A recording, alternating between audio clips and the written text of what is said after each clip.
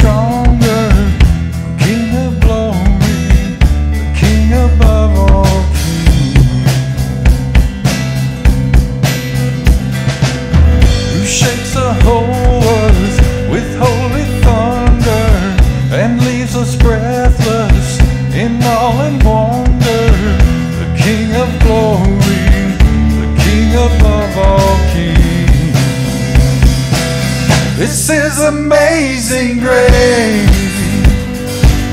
This is unfailing love, that you would take my place,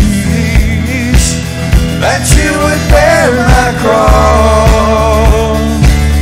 You laid down your life, that I would be set free. Oh, Jesus, I sing for all that you've done for me.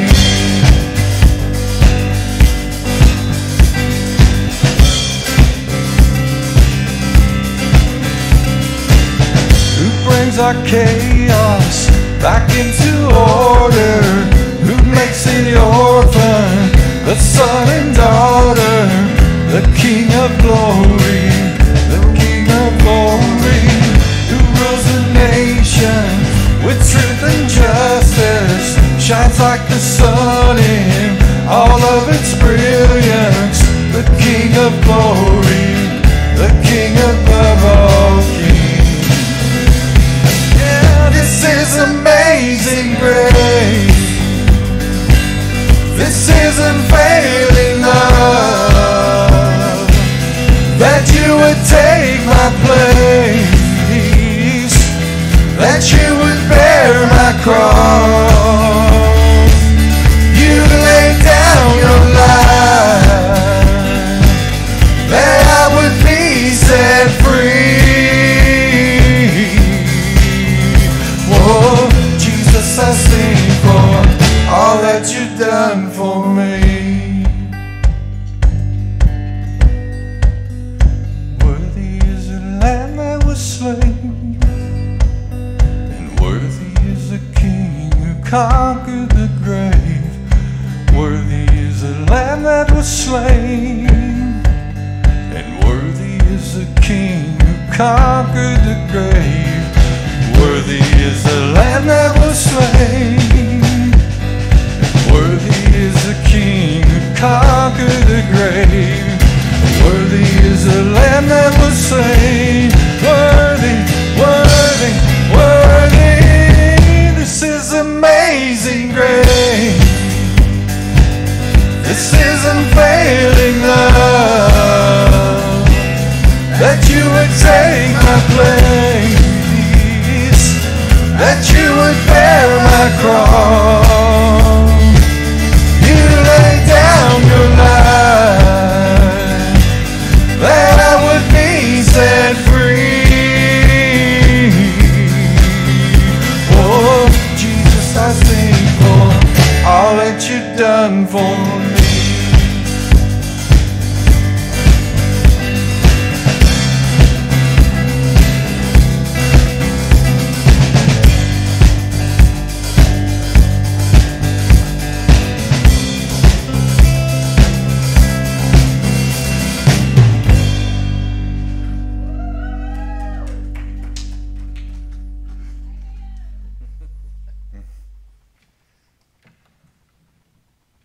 Good morning. Welcome to Falls City Christian Church. We're so glad to be finally back worshiping together in person after a couple weeks off. Hope everybody's healthy. We got a lot going on in the church. Welcome everybody who's listening on Facebook, watching on Facebook. Still with COVID, we're doing things a little differently. With communion, you can partake in the back at your own pace.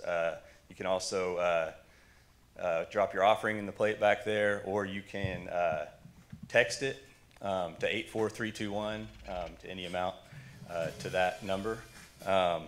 We've also taken a couple weeks off of Falls City students, but we'll be back on this week, 6 to 8 here at the church.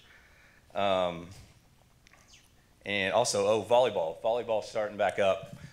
tomorrow. It actually starts up tomorrow. So if you're interested in that, just let somebody know after the service, and we'll get you on a team, and I guess we'll set teams tomorrow. So I think that's about it. Welcome everybody, and let's continue to worship.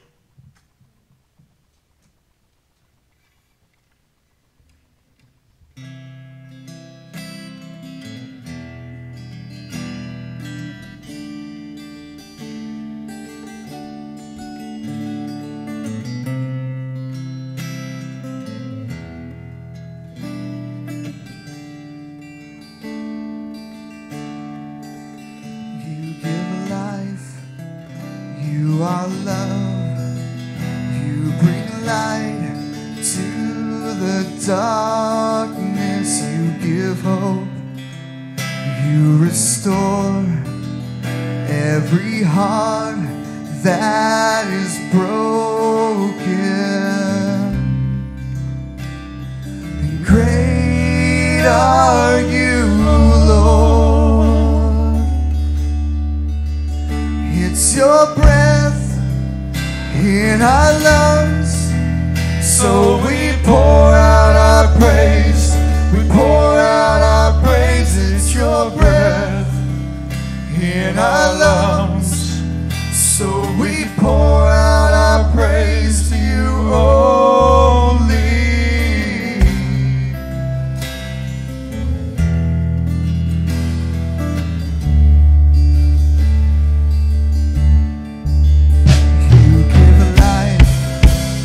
You are love, you bring a light to the darkness, you give hope, you restore every heart that is broken. Great are you, Lord. It's your breath in our lungs, so we pour out our praise. We pour out our praise. It's your breath in our lungs, so we pour out our praise to you only. It's your breath in our lungs, so we pour out our praise.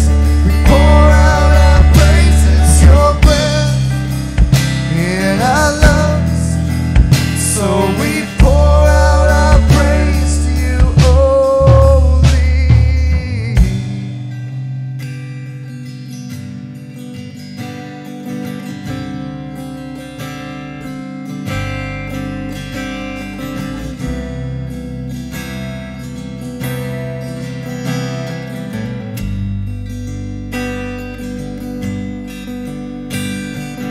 All the earth will shout your praise.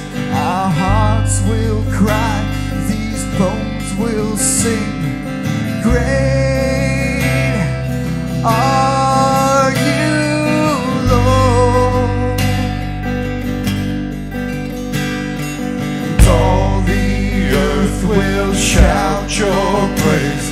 Our hearts will cry. These bones will sing. Great are you, Lord. And all the earth will shout your praise. Our hearts will cry. These bones will sing. Great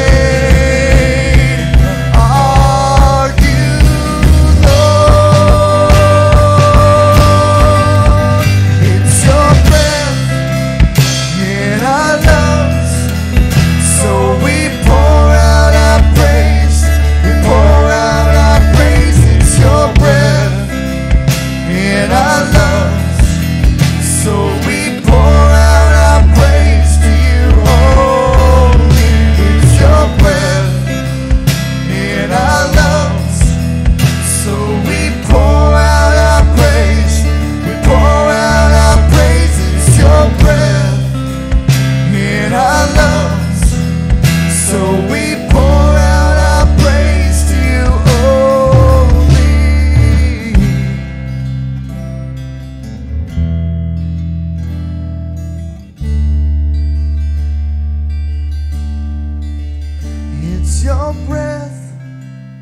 in our lungs.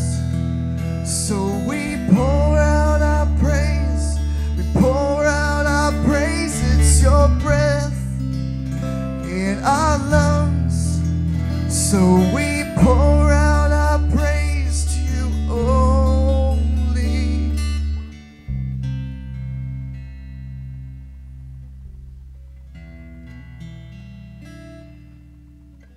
Control. Control. We don't have any. I want to tell you a little story, short story. Went on a little plane trip to Kansas, and before we left, it was so foggy you couldn't even see the end of the wings on the plane. It was a really small plane, and like the kind of plane that you're sitting in the back, and the pilot, you can touch him on the shoulder, that kind of plane. And as we were flying, takeoff's no big deal. There's nothing in the sky necessarily that can hurt you.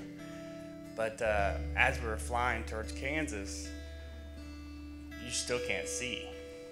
Like, we couldn't see anything. And as I'm watching, I can see the pilots are talking, and they're calm and collected, and the couple gentlemen that were with me were freaking out because we realized that we were pretty close to where we needed to be, and I could see the altimeter. And as I'm watching the altimeter go down, I'm looking outside and I can't see anything. Completely out of control. And I think to myself, that's probably how the disciples felt when Jesus sat down at the table and he told them that he was going to die. They probably felt helpless. They probably felt like they had no control. But Jesus, being the good pilot that he is, remained calm. Even in the garden when he was sweating drops of blood, his Father gave him the encouragement to be strong. And he did exactly that. He was strong for his people. And even when the guards came and took over him, and Peter come wielding a sword, and everybody was in chaos, Jesus remained calm. And as the pilot was beginning to come down closer to the ground, he was still calm. And we were white-knuckling our chairs. And all of a sudden, we hear that familiar sound of the wheels hitting the runway, and I never saw the ground.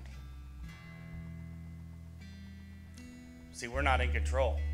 And I think when you realize that, and you can get some comfort in the fact that the pilot, you always watch the pilot.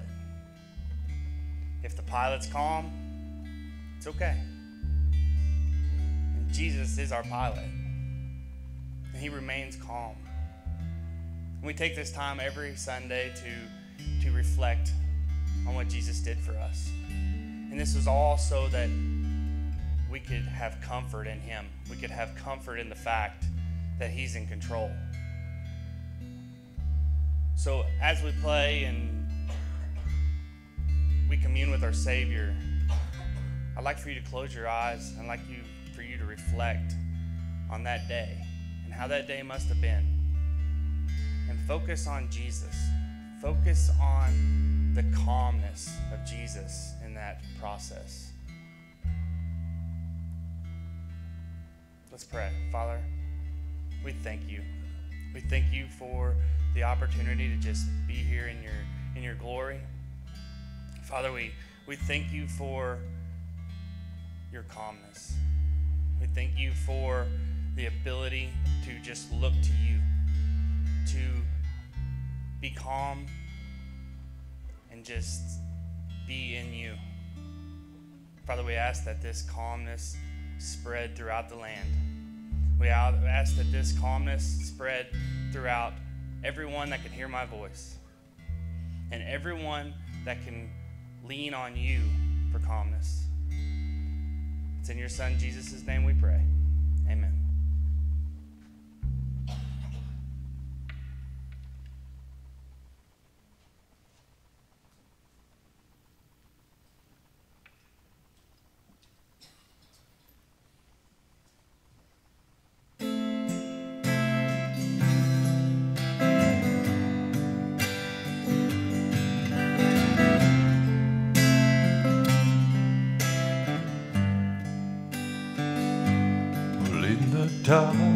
darkest place when I've lost my way. All I need is you in this mess that I've made. Well, I can't bear the weight. All I need is you. You are rich in mercy, slow to anger. Your love endures forever. Who is like you, Lord, in all the world? Your love endures forever, forever.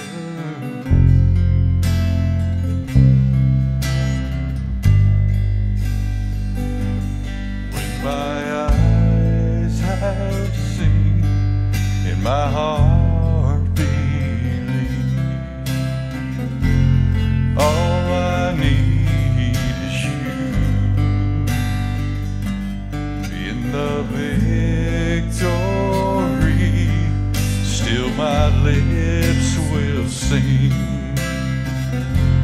All I need is you. You are rich in mercy, slow to anger. Your love endures forever.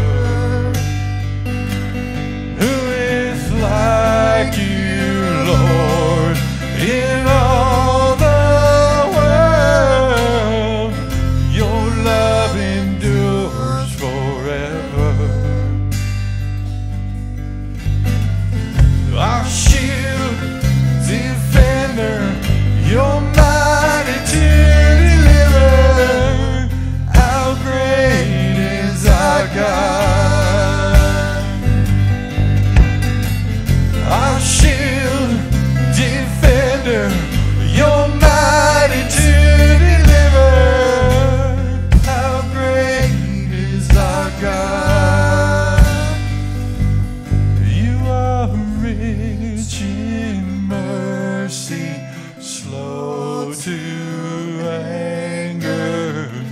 Your love endures forever. Who is like you, Lord, in all the world? Your love endures forever.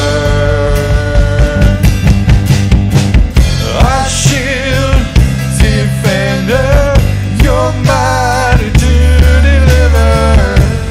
How great is our God? Our shield, defender, you're mighty to deliver. How great is our God? Our shield, defender, you're mighty to deliver. How great is our God? Oh, how great is our God? How great is our God?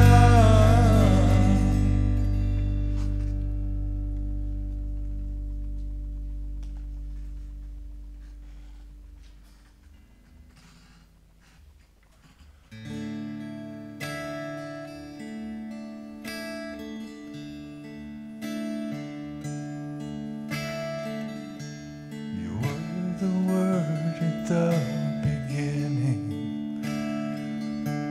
one with God, the Lord Most High. Your hidden glory in creation, now revealed in you, our Christ. What a beautiful name it is. name it is, the name of Jesus Christ my King. What a beautiful name it is, nothing compares to this. What a beautiful name it is, the name of Jesus. You didn't want heaven without us, so Jesus, you brought heaven down. My sin was great, your love was greater. What could separate us now? What a wonderful name it is. What a wonderful name it is. The name of Jesus Christ my King. What a wonderful name it is. Nothing compares to this. What a wonderful name it is, the name of Jesus.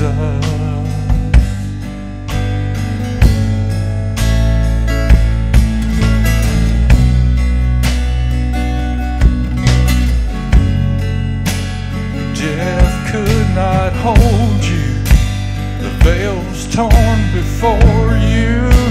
Silence the boast of sin and grave.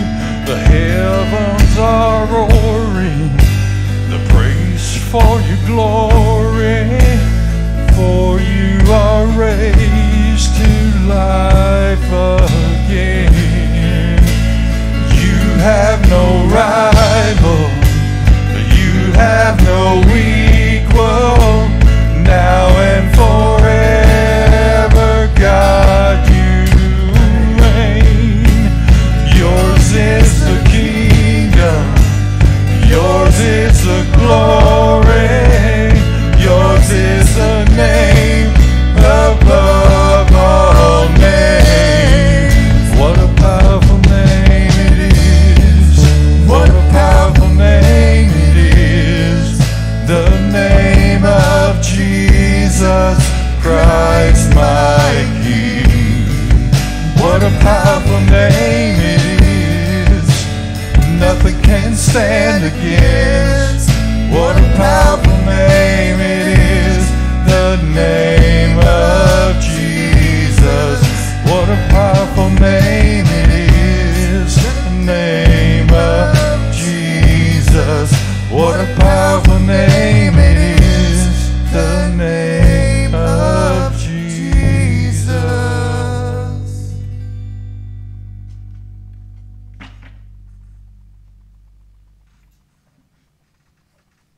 Have a seat. I'm coming from all the way back here, back behind the drums.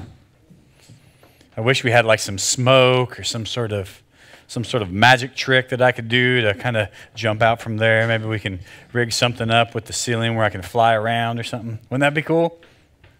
Yeah, it would scare me. I don't know that I can trust the ceiling. I mean, basically this entire worship space is held up with duct tape and zip ties anyway, so, and I'm about as heavy as I've ever been, so I don't know that zip ties and duct tape will work for me. So I want to start off by saying thanks to Uncle Reggie. I call him Uncle Reggie. He just seems like that type of dude that he's everybody's uncle, right? We love Uncle Reggie. And we thank you for stepping in and leading. And then, and also Chris, is this the first time you've led a song? Like led a song here? Yeah, we figured that crap out this morning. So, and he did a good job. He surprised me, but he also got himself in trouble because we know if we need a leader, we got somebody now. So, and then of course Adam doing his walk downs on the bass. He can't just sit still. He can't just do boom, boom. He's got to do crazy stuff. And then of course the drummer. I'm just the eye candy. I can't really do a whole lot. So, no, I'm just kidding. It is great to be back, though. And I know we're a little kind of light on a crowd. I don't know if it's the weather or whatever it is. But those of you who are in Facebook land that could be here right now, you missed the chance to be here because I've been missing you. So I really am happy to be back. It was only 2 weeks. But for some reason, the first week was fine. I was cool being away from y'all for the first week. But after we hit like 2 Sundays, I was like, there's something about like being with your people on a regular basis. There's something about kind of drawing that strength from them or getting to pick on Quentin or having Quentin pick on me or whatever it is. There's something about that. And it's kind of one of those situations where you don't know what you got till it's gone. And it was kind of gone there for a minute, and I missed it. So I am super excited about being here today. I don't know if you guys are. I don't know if it's allergies or if you were up partying all night, but I'm super excited to be here. I wasn't doing either of those. No allergies, no parties. So I'm kind of boring. I went to bed at like 8:45. It was crazy. So we are jumping into a new series called Masquerade. I thought it was fitting, right? I thought it was fitting, number one, because we have to wear freaking masks everywhere, right? And number two, we're coming into October. So it's Halloween time. How many of you guys love Halloween time? I love Halloween time. I love that moment from October 1st all the way through the end of the year. I call that the holidays. Like, that's the holidays for me. Like, you get into the Halloween stuff and the fall stuff, and everything tastes like pumpkin spice and or apple and cinnamon and stuff like that. And then the kids are excited and they get to pick out their costumes. And I think Cooper every other day has a different costume that he's going to want to be. This is going to get expensive for me. I don't know what's going on. He's got these plans of scaring people that scared him last year, all kinds of crazy stuff. But anyways, as we get closer to Halloween and we continue on with our girl Rona, I found it fitting to talk about a masquerade, to talk about masks for the next several weeks. So masks can be fun, right? Masks can be scary. Anybody ever gone to like Halloween store and been scared by somebody by the masks? I'll get into that later. I've had some fun with that. Anyways, masks can be annoying. They can also be a safety device. They can be a weapon. They can be a disguise to commit an offense. They can be a bit of a security blanket for some people. A mask can be a lot of things. And over the next few weeks, we're going to talk about that. We use them way more than we realize. And I'm not just talking about the Rona mask. I'm talking about masks. All right? There are some benefits and some dangers to this masquerade. And I want to highlight some of those over the next few weeks. We will have some fun with it. We always have fun with it, right? We'll have some fun with it, and we will hopefully learn something from it. But first, I want to dive into some real deep stuff, like the Webster's Dictionary definition of a masquerade. So the definition, entry 1 of 2, I'm going to try and be as professional as possible here. It's a social gathering of persons wearing masks and often fantastic costumes. B, a costume for wear at such a gathering. And 2, an action or appearance that is mere disguise or show. Masquerade, the verb is masqueraded. I didn't know that until I looked this up. Masquerading, the definition, entry 2 of 2, is to disguise oneself. To go about disguised, to take part in a masquerade, to assume the appearance of something one is not. All right? So as we talk about this, as we talk about masks, as we talk about masquerading, as we talk about the masquerade itself, I want you to think about that. To appear as though you're someone or a thing that you're not, right? And so whenever I think about a masquerade, I think about how we're all kind of hiding from things. We're all kind of dancing around things that we're insecure about, or hiding from, or dancing around things that we're embarrassed of, right? And the thing is, everybody does it in some way, shape, or form. You can say you're not, but then you're just masking yourself behind your perceived toughness, right? Between your perceived grit. Everybody kind of masquerades and kind of dances around things at some point in time in their life. We put on a smile when inside it feels like we're dying. Anybody ever done that? Anybody ever walk into church and have Ray or Vicky ask how you're doing today, and you say, I'm great, but you fought with your spouse. Spice is the plural for your spouse, I think. You fought with your spouse and kids all the way to church, and you're not great, right? Like there's tension when you're sitting in church. And you know that your wife is judging you, saying, how can you sing what a beautiful name it is after all the things that you said to me on the way to church today, right? I mean, I've never experienced anything like that, but, or what about those of you who kind of rock the RBF when you don't want to be bothered? That's a mask, right? If you look ticked off enough, people's going to leave you alone. That's a mask. That's part of the masquerade, right? Or what about those of you who hold back tears when King Triton gives his little girl away to be married to Prince Eric in The Little Mermaid, right? You ain't got to hold those tears back. That's a mask, y'all. Nobody else tears up at that moment? I do, but that's because I don't wear masks, because I'm the pastor and I'm perfect, right? But the list goes on and on. There's all kinds of those little things that we do throughout the day that either make us feel like we fit in or keep us away from fitting in. And we're putting on that mask and we're kind of dancing around things and doing this masquerade. And the mask is something that we use in order to feel, which is funny, we didn't even discuss this, to feel like we're in control. Right? But the thing about it is control is a myth. You can have all your crap together and one thing can happen and jerk the rug out from under it all at once. I've been there a few times, right? So here are a few things that we use masks for. And over the next few weeks, we'll get more specific. And today is just kind of a flyover of kind of what to expect out of the series. The first thing is masks allow us to hide. Masks allow us to hide. Let's be honest. We've all put on a fake smile before, right? Is this one fake or real? I can't tell. It's a little bit of both because I'm doing it on purpose and not on purpose at the same time. Super awkward, right? But it allows us to hide from how we really feel. How many of you guys smile when you're mad? Anybody? Why do we smile when we're mad? It's not funny. It's stupid, right? And what it does is it allows us to hide how we really feel about the person we just saw or that we're talking to. Because a fake smile is better than punching that person in the throat, right?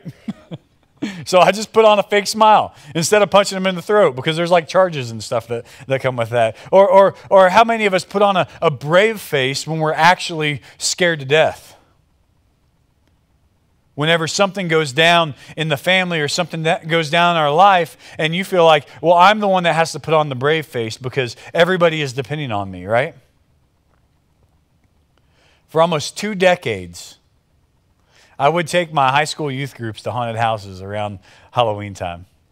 And we went to some good ones. Some of those haunted houses are really scary. Some of them are super fun. Some of them are really scary. But the thing is, all right, I, believe it or not, which I think is scarier than a haunted house, was the responsible adult.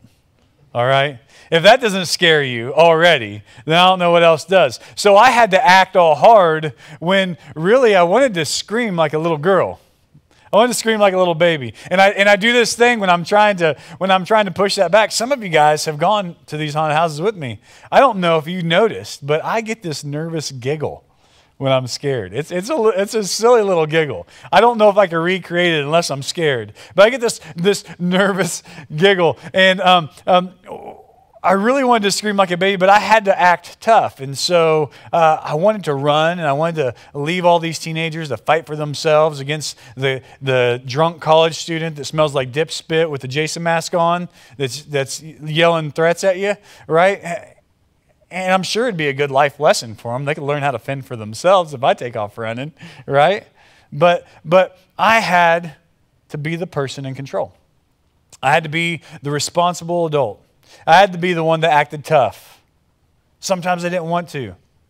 And so instead of screaming like a little girl, I just had a nervous giggle. I suppressed that. Now I wake up in the middle of the night and I've got drunk college guy Jason yelling in my face saying he's going to rip my face off and wear it like a mask. Somebody, that was actually said to me once. Still haunts me. But the fact of the matter is that sometimes we put on a mask whenever we realize there's something to hide.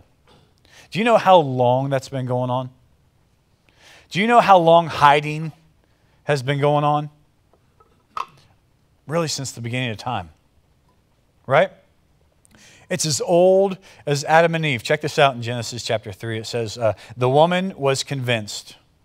She saw that the tree was beautiful and its fruit looked delicious, and she wanted the wisdom that it would give her. So she took some of the fruit and she ate it. She gave some to her husband who was with her, and he ate it too.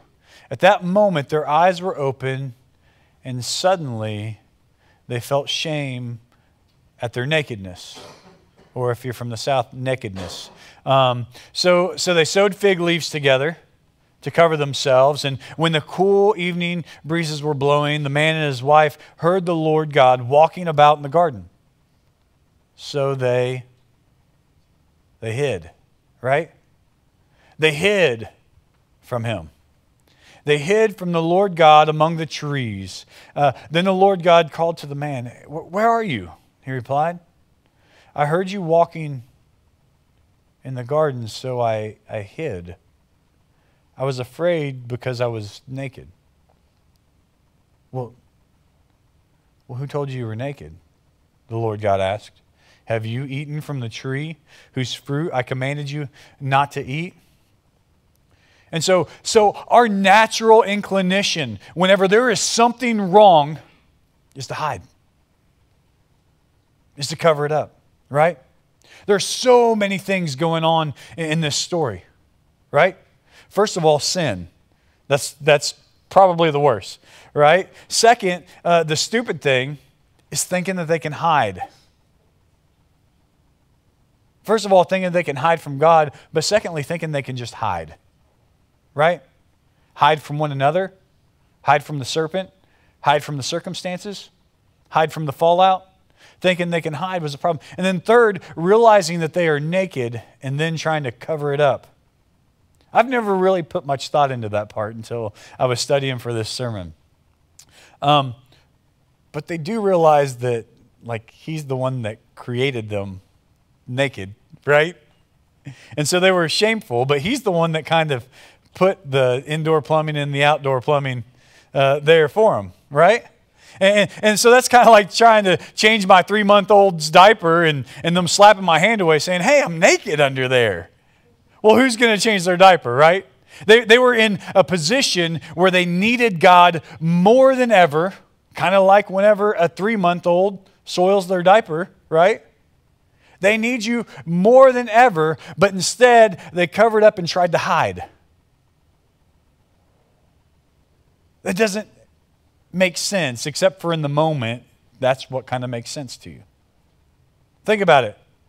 How long do you think they'd have been able to hide from God if they could? I'd say he's probably the world champion hide-and-seek dude, right? God, I mean, he can kind of see everything all at once. There ain't no hide from him. And then, say they could hide. At what point do you come out of hiding? When you're hungry? When you're comfortable with being naked? When whatever fig leaves start itching? Whatever fig leaves that you put together start itching? At what point do you actually come out of hiding and then deal with the problem? Because that's the thing.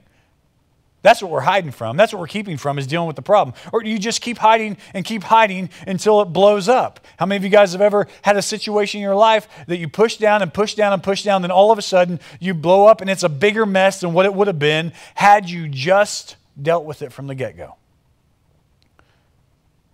No one told Adam and Eve they were naked.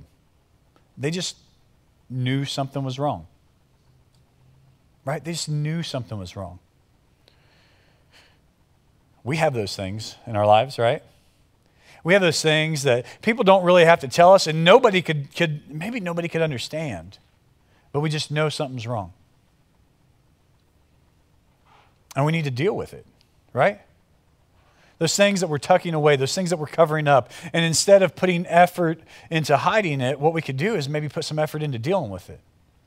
And then all of a sudden, you learn you're a purer person. And storms are great. I say that. I don't want to jinx myself here, but storms are great because it produces refinement. So when you deal with things and it refines you, refinement comes at high heat and a lot of pressure, okay? And it's oftentimes painful, but what it does is it kind of burns the impurities off of you, and you become a better, purer version of who you just were. And so it's not a bad thing to deal with things. A lot of times what happens whenever you hide, you just prolong and amplify the problem at hand. The second thing is masks allow us to play, right? They allow us to play. Masks are fun. Every time we'd go to the Halloween store when the boys were small, can you guess what I would do? Anybody? I'd put one on, the scariest one I could find, or maybe the half mask, the old guy with the cigar coming out of his mouth with the trucker hat. That was always a good one too. I'd put one on, I'd jump around the corner, I'd scare them, and they would cry. Like, not just cry, but they would run and cry. It could almost get dangerous if you think about it. It was awesome at the time. And then I would laugh because that's funny. Anybody else do that to their kids? Anybody? All right. We got like a brotherhood here. Did you say you did too? That does not surprise me, Amy. You probably do that to other people's kids too, don't you? But nowadays, the boys don't fall for that crap. They don't fall for that anymore, right?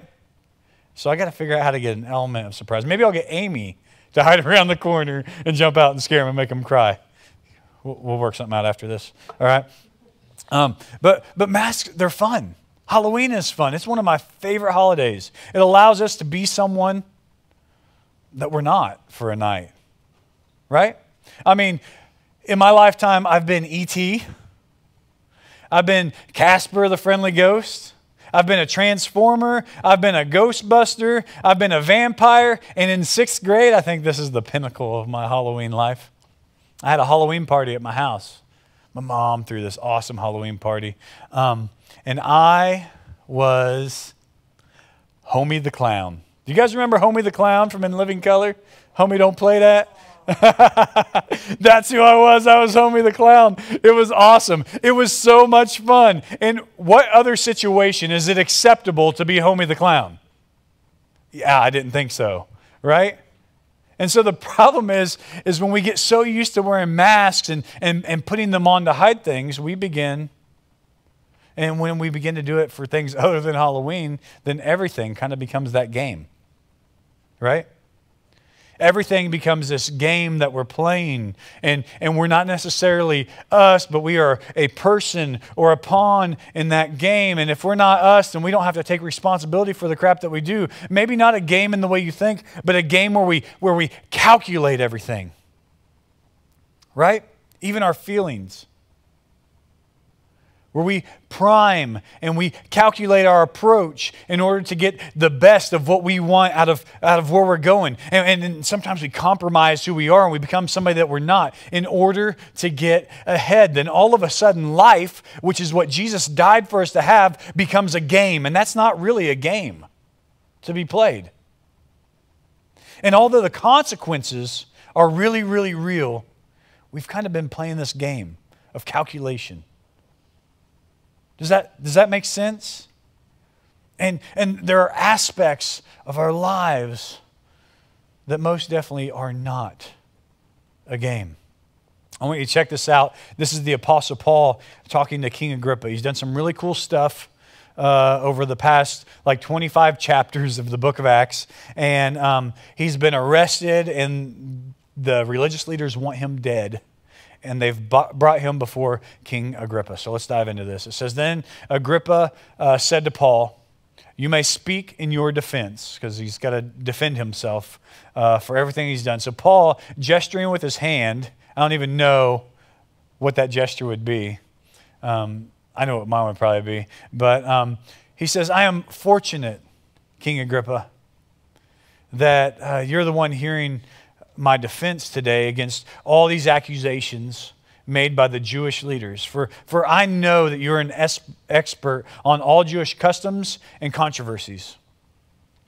Now, please listen to me patiently. As the Jewish leaders are well aware, I was given a thorough Jewish training from my earliest childhood among my own people and in Jerusalem. If they would admit it, they know that I have been a member of the Pharisees, the strictest sect of the religion. Now, I am on trial because of my hope in the fulfillment of God's promise made to our ancestors. In fact, that is why the 12 tribes of Israel zealously worship God night and day, so they can share in the same hope that I have. Yet, Your Majesty, they accuse me for having this hope. Why does it seem incredible to any of you that God can raise the dead? I used to believe that I ought to do everything I could to oppose the very name of Jesus, the Nazarene. Indeed, I did just that in Jerusalem, authorized by leading priests. I caused many believers there to be sent to prison, and I cast my vote against them when they were condemned to death. Many times I had them punished in the synagogues to get them to curse Jesus. I was so violently opposed to them that I even chased them down in foreign cities. That sounds pretty intense, right? Now, how does that fit into how does that fit into a game? Because Paul's done these pretty huge things throughout the New Testament for the New Testament church by now, and the Jewish leaders, they're ticked off about it. Why? I mean, they're trying to get him arrested and then probably killed. Why are they ticked off? I mean, this is Paul telling Agrippa. Yeah, Agrippa, I used to play that game. I used to play that religious game. As a matter of fact, I was one of the best at it. I've played that game until I realized that it wasn't a game at all. This is what he's telling King Agrippa, one of the most powerful men in the world at this point in time in history. He says, I played that game, and you know I played that game, and you know how well I played that game, but this isn't a game at all. He says, I know this game because I've played it, but now I've met Jesus. And in this game that they're playing, what Jesus values most is what? People. But the Jewish leaders, they're using people as pawns. They're not even treating them like people. I've learned that people aren't pawns to be played, is what he's saying to King Agrippa. He's saying, I'm here in defense of what I'm doing, but it's because I'm treating people like people, not people like pawns. And since Jesus didn't play their game, guess what they did? They killed him. And now that Paul's not playing their game, guess what they want to do? They want to kill him. Now, when we play our games, typically, people don't die. Like, I've never murdered somebody over a game of Monopoly. Even though if there was a game that would make you want to murder somebody, it'd be Monopoly. But people don't die in the games that I play, right? I can honestly say that the games that I've played have never cost anybody their lives. But I can say sometimes the games that I've played have killed some relationships in my life. It's killed some friendships. How many times have friendships or marriages and families been cut out of your life because of the game? That's the thing about a game. When you're playing a game, there's a winner and there's a loser. But honestly, what does the winner lose more by winning when they play these kind of games, right? It's like getting in a fight with your wife and winning. Do you really win, guys? I mean, come on. You can be right and sleep on the couch, I guess. But you don't really win, because if you win, it's actually worse than losing a lot of the times, right? Jesus made it possible.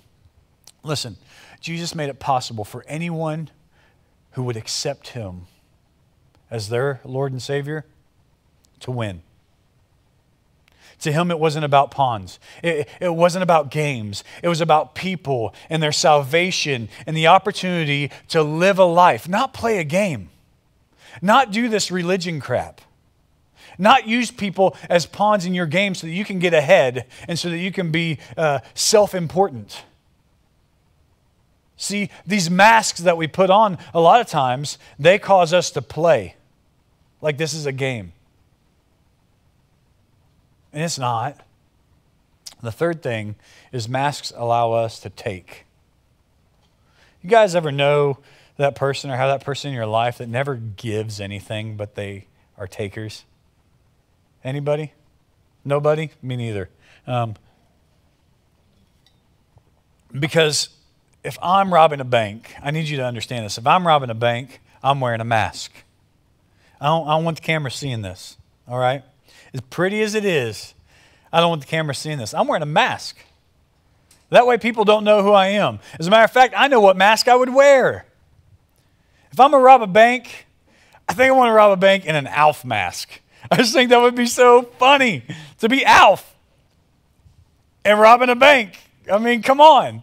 Could you imagine the security footage of Alf robbing your bank? That would be funny. I think it'd be priceless in more ways than one. But the main reason is so that I could conceal my real identity. Right? So that I could gain from taking what doesn't belong to me and never have to own up to it.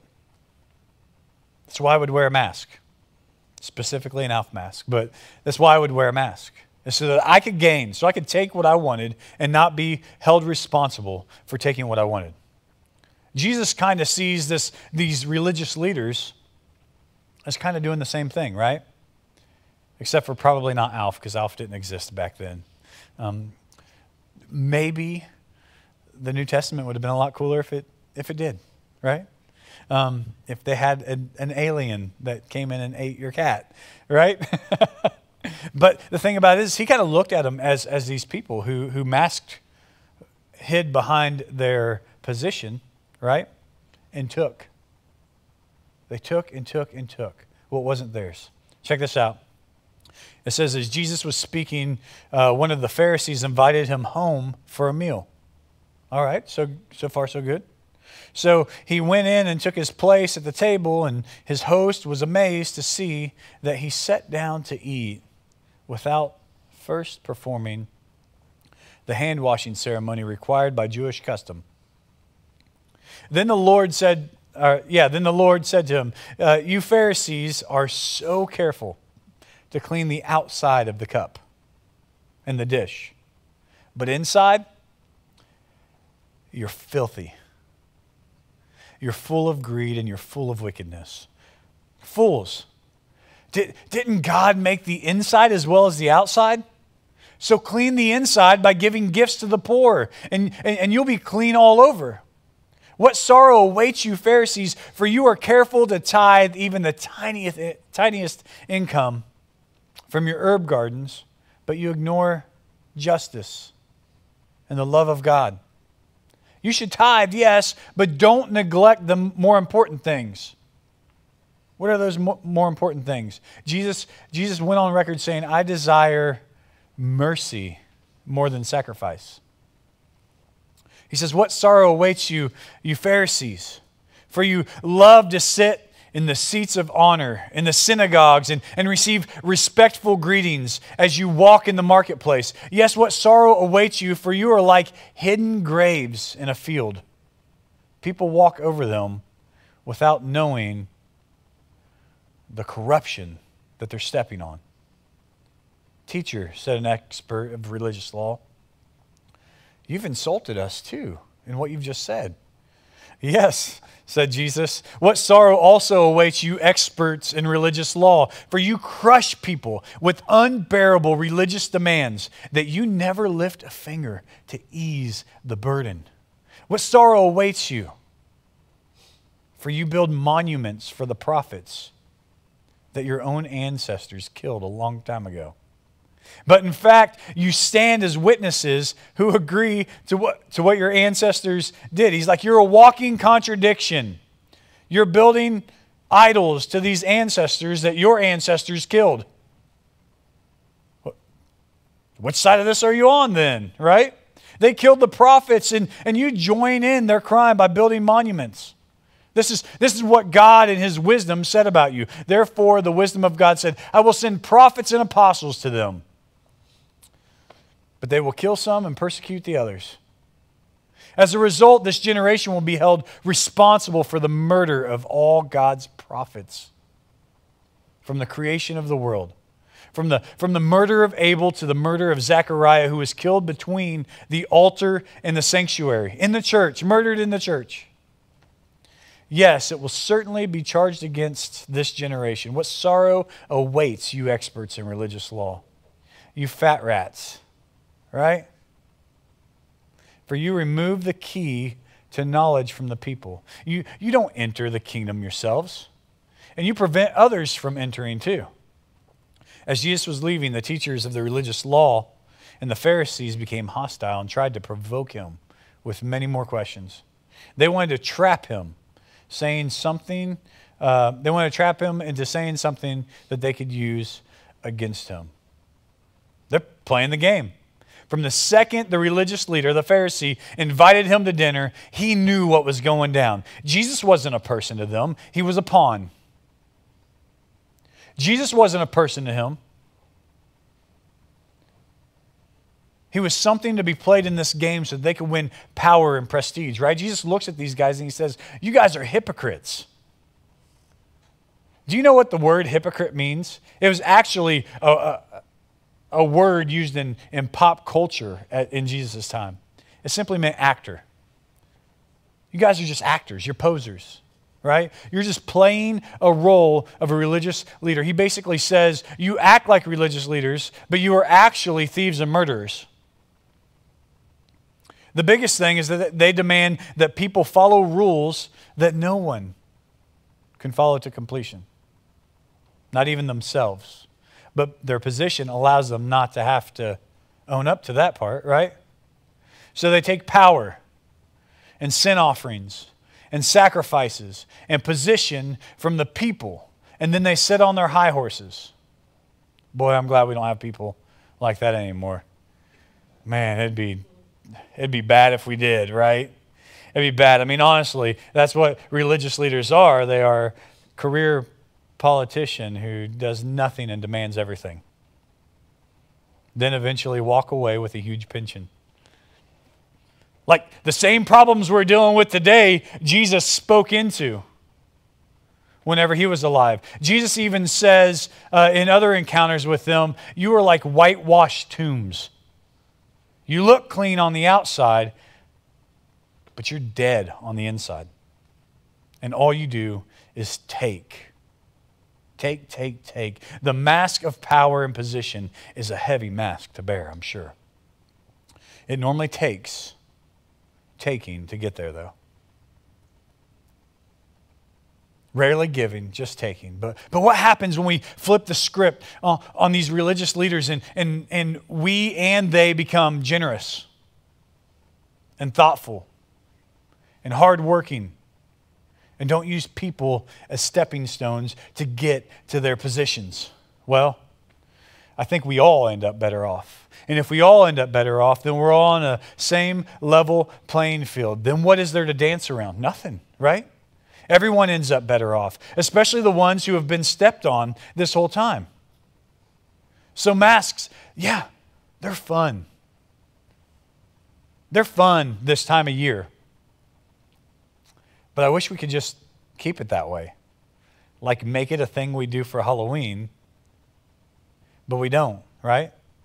Instead, what we do is we use them to hide. We use them to hide who we really are, which eventually catches up to us and explodes, right? And we use them to play this dangerous game where people are normally the pawns. And we use them to take. We use them to take power and position and credit for things that we don't deserve, all so that we can get ahead, so we can get what we want. So over the next few weeks, my prayer is that we can learn to recognize where we are being ingenuine, where we are hiding, where we are playing, and where we are taking, and correct that course, even if it's just a little bit. And I believe that it's going to make a sweeter life for everybody involved. And it should start in the church, right? It should start with us. We should stop hiding. We should stop playing, and we should stop taking. So as a church, let's take the next few weeks to figure out what we can do to fix that. Father, I thank you so much for this day. I thank you for the fact that that we're back here, that we can be here, that we can be amongst one another, that we can love on one another and pick on one another, that we can enjoy one another's presence and company.